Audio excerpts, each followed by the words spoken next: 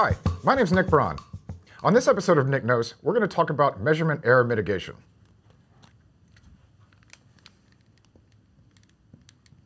Measurement error mitigation. So at the end of operating on our quantum circuit, we're going to want to measure the results. And in that way, we collapse the quantum information to classical information. So sometimes this results in an error process, and we can figure out and calibrate it out of our systems. So say, for example, I want to measure the states 0, 0, 0, 0, 0, 1, all the numbers on 3 qubits up to 8, which is 1, 1, 1. And I'm going to obtain the results that I get from the measurement, 0, 0, 0, 0, 0, 1, all the way up to 1, 1, 1. So if our measurement was perfect and we prepared these qubits in these classical states, then we would expect to measure exactly what we prepared. And so we get basically a line here. However, in general, there's going to be some noise that enters the system, and we might get some probabilities of measuring results that we did not prepare. This is a process that is classical and can be understood via a simple equation.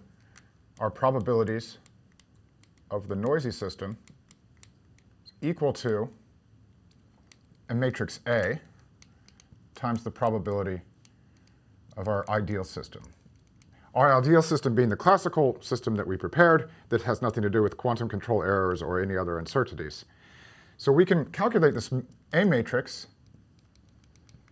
which is the classical process through which our noise enters the system, and we can imagine we could just invert it and get the ideal outcome that we wanted. This is true in general, but in particular, when these quantum systems get larger and larger, this becomes harder and harder to calculate, which is why we start using a matrix-free version of this. We call it M3 for matrix-free measurement mitigation. So the package that we're going to use is M3. It's a Qiskit extension, and we can pip install it and import what we need from it. In particular, from M3, import capital M number 3 mitigation. We'll provide details in the description below. So the first thing we need to do is instantiate our mitigation routine by building a class, mitigation. And this will take our backend as an input. Then we want to find the qubits that we're actually doing the algorithm on and just deal with those and not have to deal with the other ones. So we can say that MIT dot,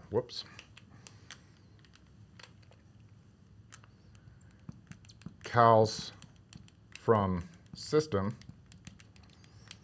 The backend information is already there, but we need to tell them which qubits. So this will be my layout. These qubits could have been determined from perhaps our layout routine from, say, Mapomatic.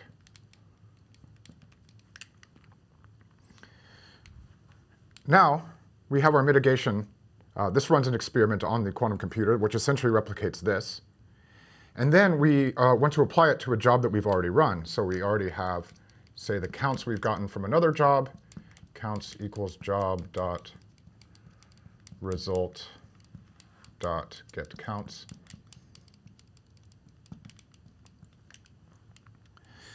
And then we just need to put those mitigation routine with the counts. So we can get our mitigated quasi-probabilities now equal to MIT dot apply correction. And that's going to take the counts from our experiment and the layout of our qubits.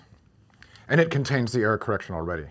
So this will return the mitigated results for you. And now they're quasi-probabilities instead of probabilities. There's another way that you can interact with measurement error mitigation too, and that's via Qiskit runtime.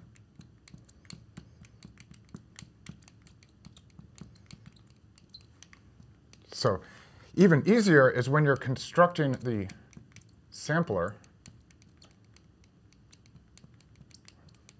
you're going to put your quantum circuits in there. You're going to put your service. But we have another setting called resilience. Resilience settings. And inside there, we can set that to a dictionary with the value 1, which will enable this kind of process on the back end without you having to think about it and go through the process. Measurement error mitigation is a classical routine that is usually always a good idea to get better quasi-probabilities from noisy measurement outcomes. I've been your host, Nick Braun. Thanks for watching.